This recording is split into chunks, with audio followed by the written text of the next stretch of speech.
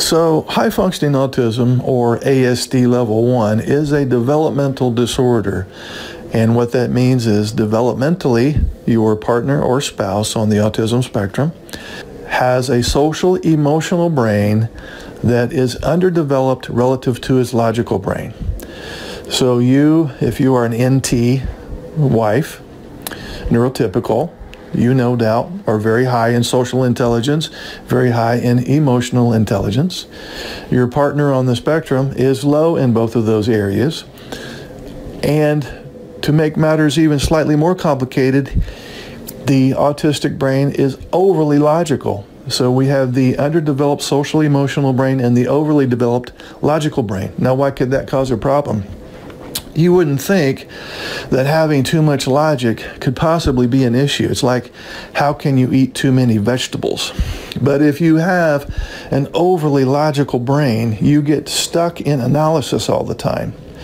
You get stuck in the planning phase. You get stuck hooked on one little detail, and you can't move forward with implementation. It's hard to get from thought to action.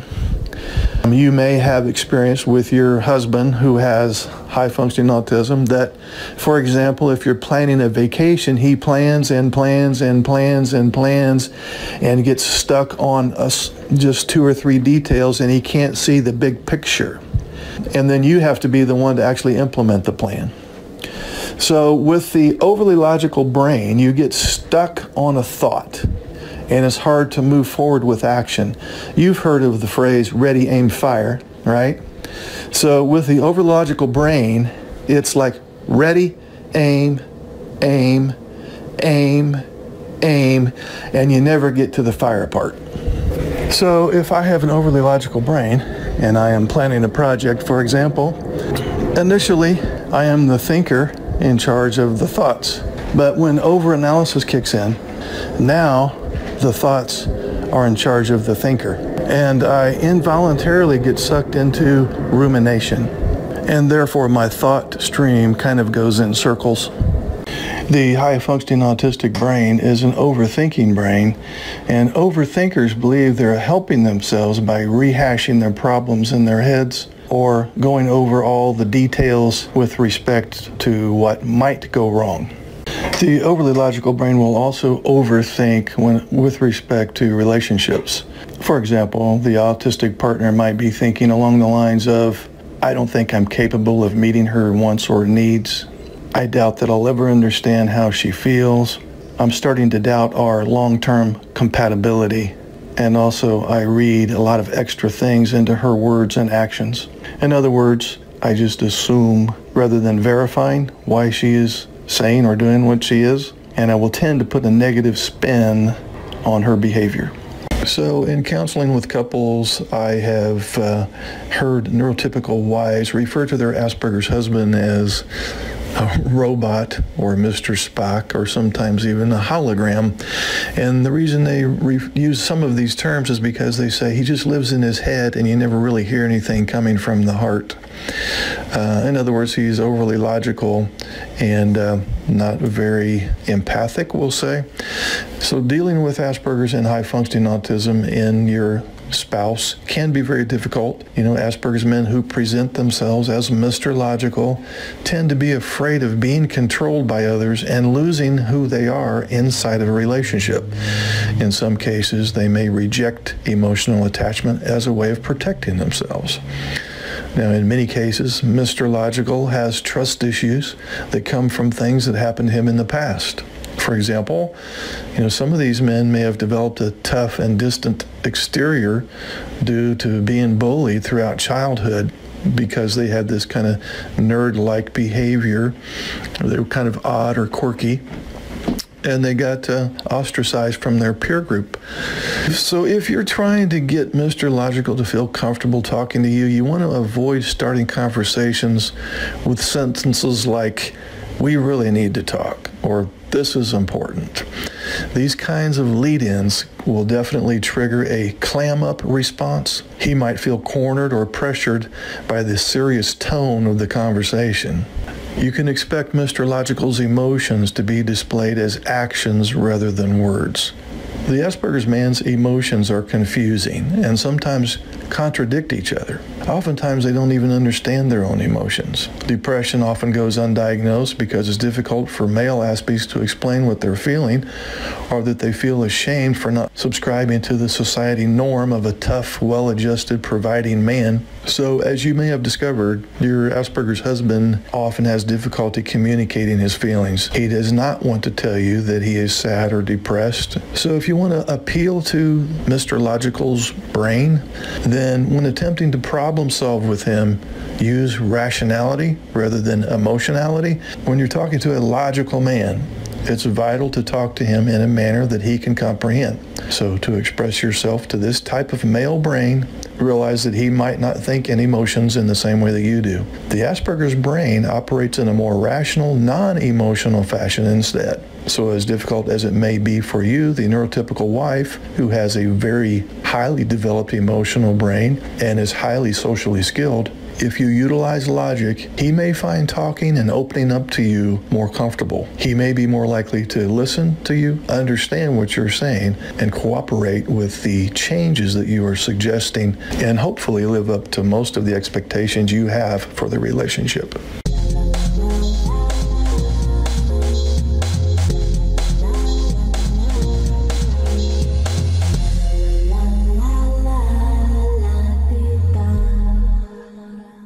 Hey guys, this is Mark Hutton with AdultAspergersChat.com, and today I want to talk about some of the traits of Asperger's syndrome that are pretty much hardwired.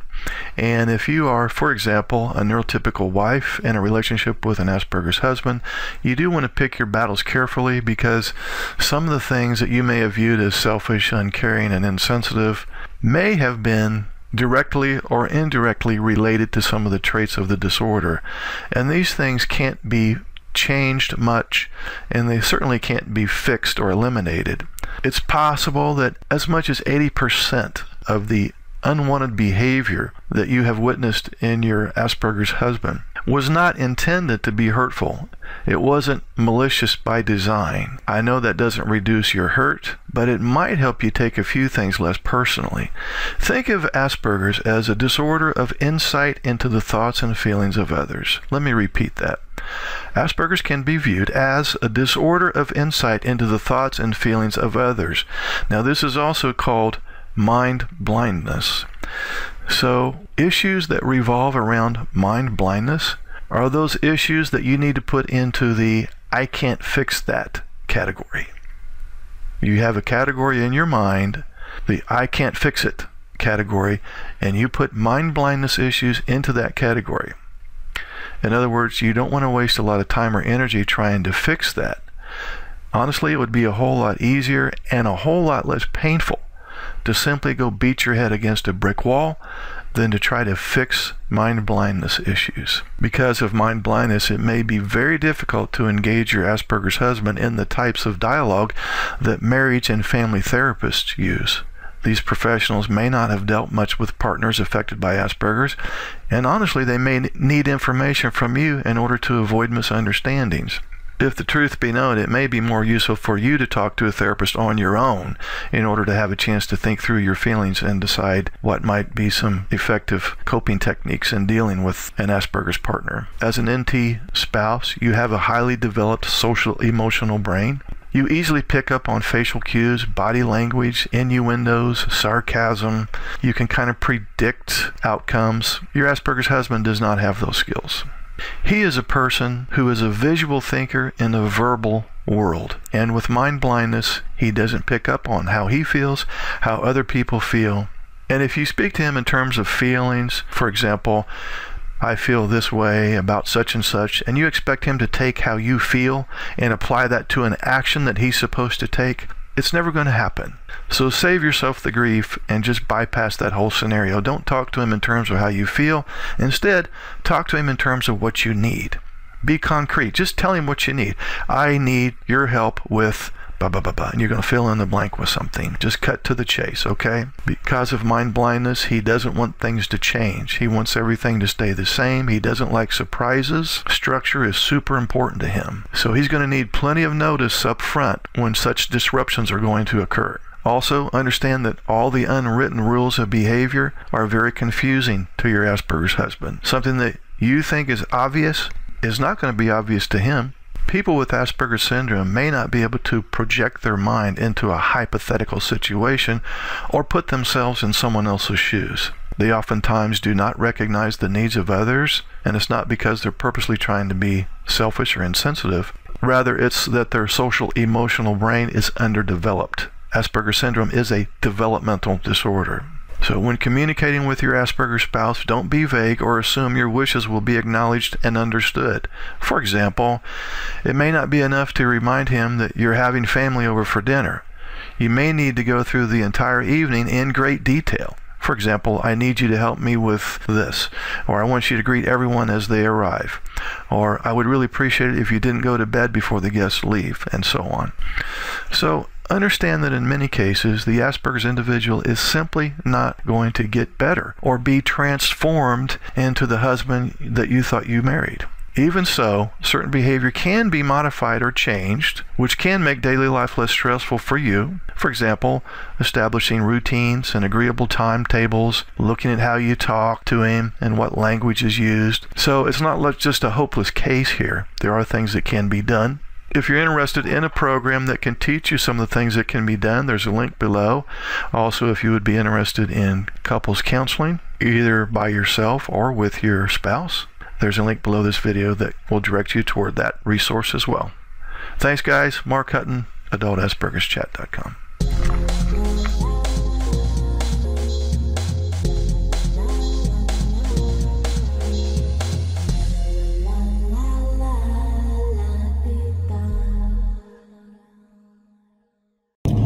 Hey guys, this is Mark Hutton with AdultAspergersChat.com, and I got a couple emails recently that made me want to have this little talk, and that is, it's usually from the NT spouse. Most often it's the NT wife, and she will say, you know, I just long for the days back in the day when we first got together and we would talk for hours and everything was spontaneous, and now we fast forward to today and we never talk. I just wish we could just sit down and talk. I hate to pop your bubbles. Please forgive me, but talking is work to him. I'm sorry, you didn't want to hear that. Talking is work to him. So then the question becomes, okay, what am I supposed to do then? You need to find something to do together that remotely resembles play. Play, remember that word? P-L-A-Y, you used to do that back in the day. That's the magic word for this little speech, play, P-L-A-Y. Italicized, underlined, bold, font of 72, and colored red. Write it down, play. You've got to find something that is remotely recreational or somewhat entertaining for him that you guys can do together. Because if you wait to have quality time in the form of talk, you're going to be waiting a long time. That's not quality time to him. I know it's quality time to you. And there are some guys out there that like to talk, mostly about their special interests, though. So if you can find something, and I know that there's something out there that you could find that he would enjoy and you would find some enjoyment, you can do it together. Think in terms of play. Don't you dare comment under this video and say there's not one damn thing I could think of that even be remotely enjoyable to him. I'm not going to buy it. There has to be something. He's not a freaking robot. Okay? So, the magic word for today is what? Play. You get it?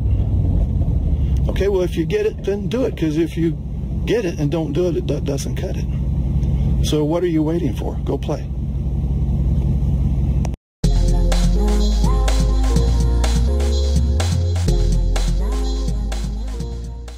So now we want to look at why people on the autism spectrum tend to prefer their special activity to spend time and energy with that as opposed to spending time and energy with their special person.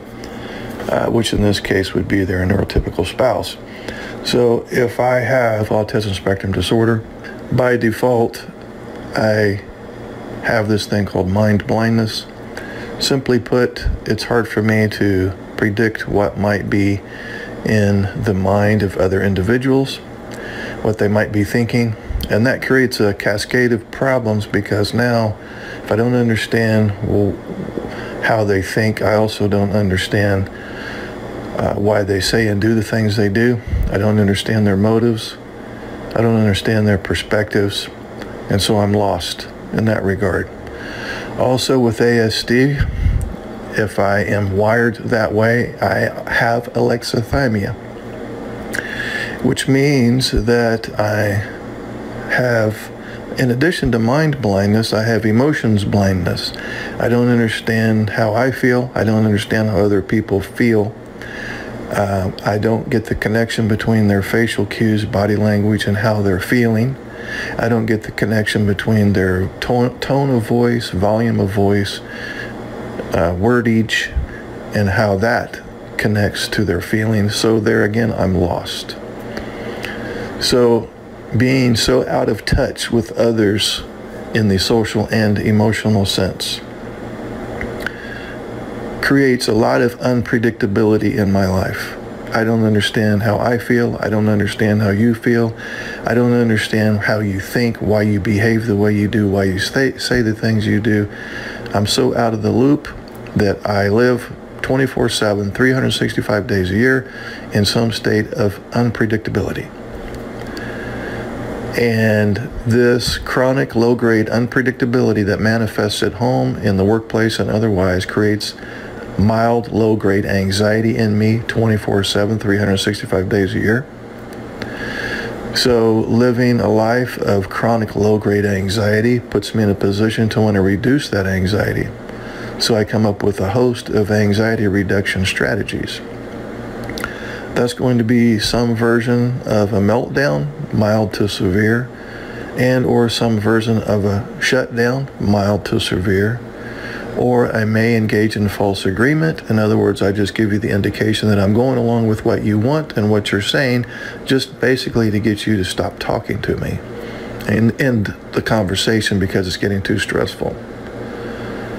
But one of the most important things that I do with this chronic low-grade anxiety due to so much unpredictability in my life is I create a lot of structure and routine. Since things are so unpredictable, I try to make them as predictable as I can, and that is through providing myself with a set of routines, a set of rules, a certain structure that I must abide by to keep my anxiety at bay. And one of the best ways that I can achieve this business of routine and structure is to find an activity that I enjoy and become totally hyper-focused and engrossed in that activity. Because now I have super predictability and I have super anxiety reduction when I am totally absorbed and mesmerized by and in my special interest. Whether that's my work or some hobby or some computer game, you name it. There's a multitude of different things there. So this creates a problem for me socially because now the people that supposedly want to connect with me have a great difficulty connecting with me because I'm gone. I'm spending more time and energy and more passion with my special interest than with my special person or my special people. And they feel left out, ignored, disrespected. They view me as being selfish, uncaring, insensitive, narcissistic, and even sociopathic. And they feel emotionally deprived. She may even claim that she has Cassandra syndrome. All of this is not what I want, and it raises my anxiety even more, which makes me engage in my special activity even more, which creates more distance between me and my special person or my special people, and which makes me in turn want to spend more time with my special activity. So in summary, my spending a lot of quality time with my object of preference which is probably nothing to do with anything social, is my structure, my routine, my anxiety reduction strategy. So I have a chronic special interest to deal with my chronic anxiety. So if I have ASD, I'm going to have a lot of routine and structure, which means I'm going to have a lot of rules. I'm going to be the type of person that wants things to be done in a certain way at a certain time. I don't want my routine interrupted. I don't want to have to shift my focus from what I'm doing now to tending to somebody else's needs or wants or desires. So I'm going to be very rule-oriented. I'm going to be super resistant to any kind of change, especially unexpected change. And when my routine gets interrupted, that's when my anxiety comes up, and that's when the significant people in my life are probably going to witness me doing some version of a meltdown or a shutdown. So in this way, a meltdown or a shutdown or a combination thereof is really nothing more than anxiety overload, which in turn means I'm going to soon go back to reducing that anxiety, which means I'm back to my special interest again. So in a nutshell, my special activity is always highly predictable, whereas my special person is most often highly unpredictable. Mark, I have a question, and I'm okay with you adding my voice message and your answer to a public YouTube video. My question is as follows. Is there enough evidence to describe a specific pattern of deterioration of a marriage in which the woman is suffering from Asperger, whether diagnosed or not, and typically not, and the male is neurotypical? I'm specifically wondering whether the continuous masking of the Asperger woman and the need to take the mask off from time to time in the most convenient place at home, as well as her frequent anxiety, create a pattern in which the neurotypical man, who is typically unaware of the Asperger, responds negatively to lack of empathy and the feeling that he and or the kids come only second after her work or a special interest, which unavoidably create distance between the couple. And quite paradoxically, the Asperger woman blames the neurotypical man for being distant, small-minded, and maybe oversensitive as a cause for all of their marriage problems. Thank you very much in advance. Thanks. Okay, well, thanks for the question. As far as evidence for a specific pattern that you described, I don't know of any actual research that would contain all of those elements, but there's definitely anecdotal evidence and reports that what you described, which is multifactorial, by the way, definitely occurs in many ASD plus NT relationships. You mentioned masking, and especially doing the masking at home. And so what goes on there, especially with female on the autism spectrum, is I don't necessarily use the term masking. I use the term mimicry. So if we'll use your wife as the example, if she's at work, what typically happens is the ASD individual is not sure exactly how to act socially. And from a very young age, they've learned how to copy the behavior of others, and so they get mimicry down to a science. That's what I guess you're referring to as masking. And so when you act as if you are typical all day long, that's exhausting. And it's also involves a lot of denying the self and faking being somebody else. Constantly observing others, constantly on alert to, oh, did I say something wrong, or am I doing something wrong, or how should I behave in this meeting, or what do I need to say to that coworker? So that is very exhausting and anxiety provoking. And so when she gets home at the end of a long day of doing that, she does need to decompress. And unfortunately, what happens when the ASD spouse who mimics throughout the day comes home, the NT spouse is often the target of anxiety reduction. Now, I do want to deviate from the question here just a little bit and make the distinction between mimicry and masking. Masking suggests that the individual is purposely trying to be deceitful and trying to hide something that is perhaps malicious, whereas mimicry suggests trying to fit in. Masking is deceitful Mimicry is trying to fit in. Masking is trying to exclude something. Mimicry is trying to include something.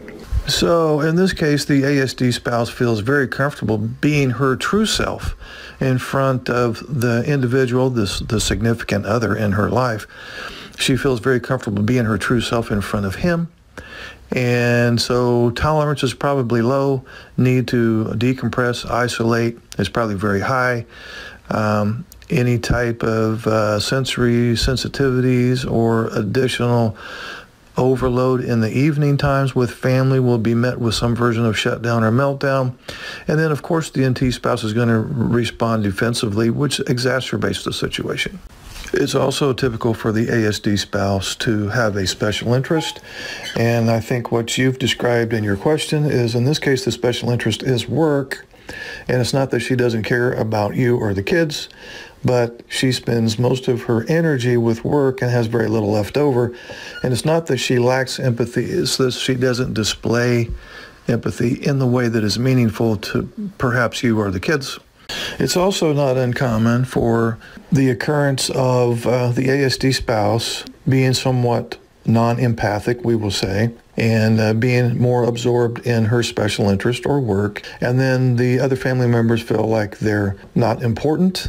They feel like the ASD spouse is being selfish, insensitive, uncaring, perhaps even narcissistic, and they may angrily and justifiably blame the ASD spouse for not really truly connecting and being present and showing validation, empathy, emotional reciprocity, and so on. But due to the ASD spouse's mind blindness and alexithymia and some executive function deficits, these pleas from the NT for connection download in the ASD brain as criticism. So what you've described is a sequence that contains certain elements that are quite common. It's more common in the role reversal situation where it's the ASD male and the NT female, but it certainly can occur in the way that you described. So the question then becomes, how can the NT spouse voice, in this case, his concerns about a disconnection and a feeling like comes second compared to work? How can he voice his concerns about that in a way that doesn't download as criticism in the ASD wife's brain? And therein lies the dilemma. A communication strategy would need to take into account those two things. There's not going to be a one-size-fits-all communication strategy because each individual is different, each couple is different, and each way that they argue and try to problem solve is different. Having said that, though, there is a link below this video. I do a couples group. We look at some very individualized methods to establish communication. And on another note, if you have a question, there's a link below this video that says, ask your question. Click on that link, and I would like to make you a part of the next YouTube video. Thank you.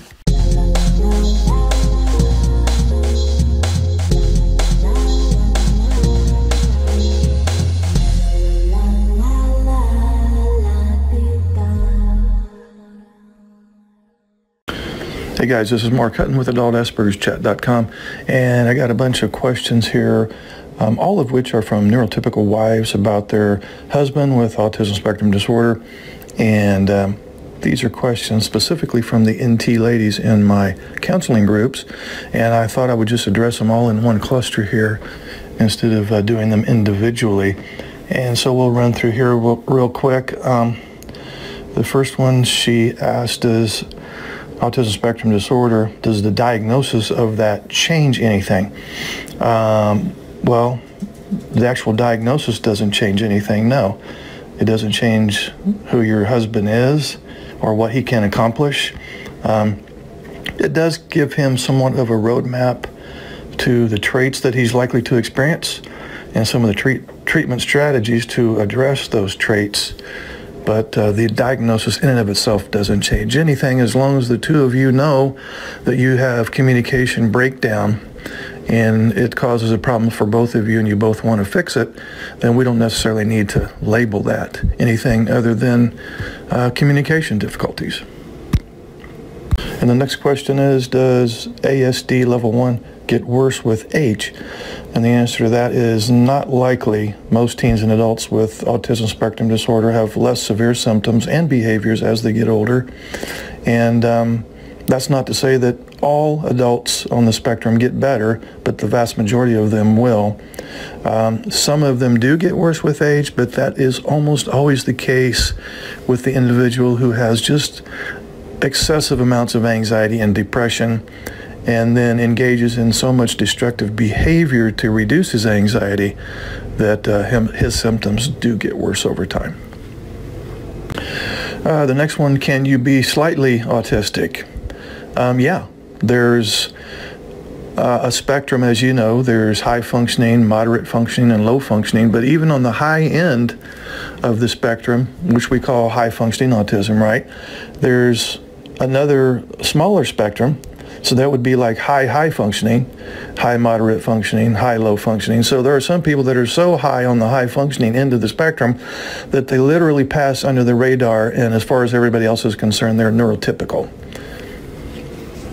And the next question is, what are some of the red flags that I need to be aware of that may indicate my husband has autism spectrum disorder, as my suspicions lead me in the direction to believe that he does?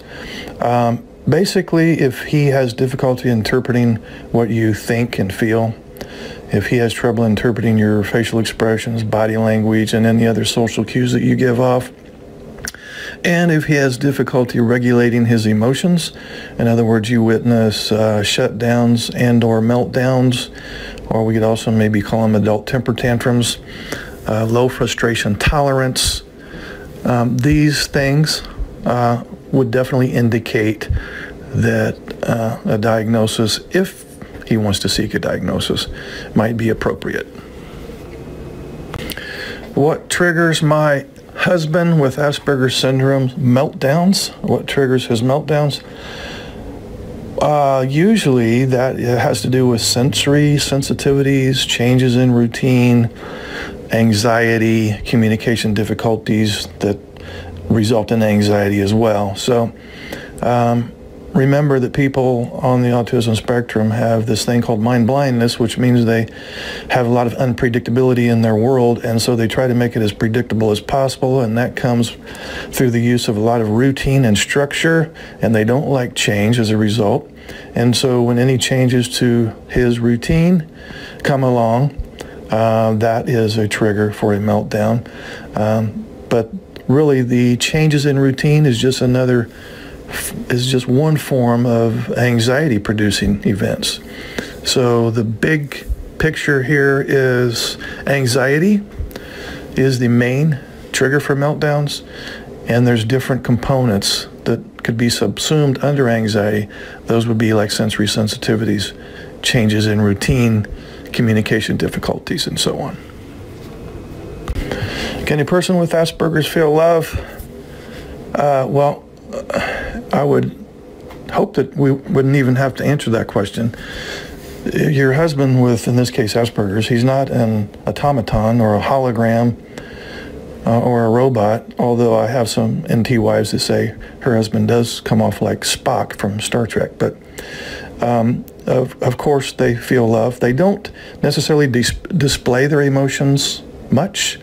So he would have empathy, but he may not have displayed empathy. And what I mean by that is he may not behave in certain ways or say certain things that convey empathy to the level that you would want. But he certainly can feel love and can certainly express empathy. In fact, in some cases, believe it or not, the ASD individual is so empathic that he has found from a very early age that it's just too painful to feel that empathy. He feels too closely the pain of others, and that is so anxiety-provoking that he literally shuts his feelings off. And so there it does appear that he's not a very loving, caring, sensitive, empathic person. And the next NT wife asks, what are the main symptoms to look for?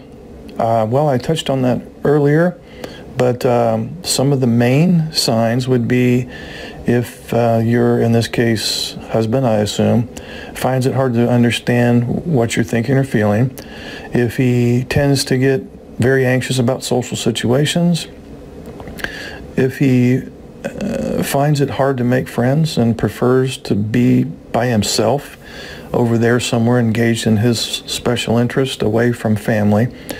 If he often seems blunt, rude, or not interested in others without meaning to, that would be a main sign. And if he finds it hard to say how he feels and finds it hard to comprehend how you feel, those I think would be the main signs of autism spectrum disorder. Next, does ASD cause anxiety? Absolutely, 100%.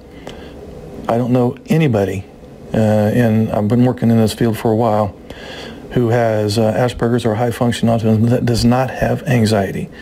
There's varying degrees. Some have really high anxiety, some have moderate. But if they have super low anxiety and they've been diagnosed with ASD, they've probably been misdiagnosed.